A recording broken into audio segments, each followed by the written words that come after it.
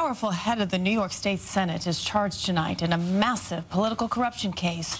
This now only months after bribery and kickback charges caused the state assembly speaker to step down. CBS 2's political reporter Marcia Kramer has more on the circus in Albany. I know that I will be found not only not guilty, but innocent.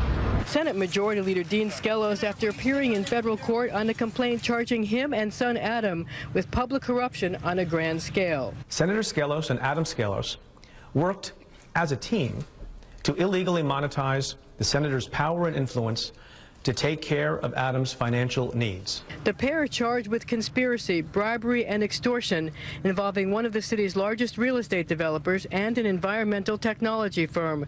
The quid pro quo was simple.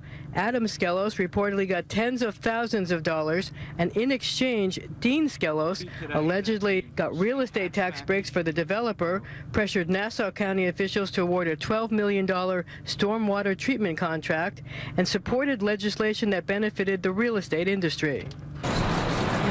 And after Assembly Speaker Sheldon Silver was arrested 3 months ago on bribery and kickback charges, Skelos' father and son reportedly engaged in an elaborate scheme to hide their actions, using burner phones and talking in code. The U.S. attorney, who has made investigating Albany corruption one of the cornerstones of his tenure, was more subdued than usual, maybe because judges have resented his public flamboyance. Still, there were warnings of more to come. By now, two things should be abundantly clear. First, public corruption is a deep-seated problem in New York State. It is a problem in both chambers. It is a problem on both sides of the aisle. And second, we are deadly serious about tackling that problem.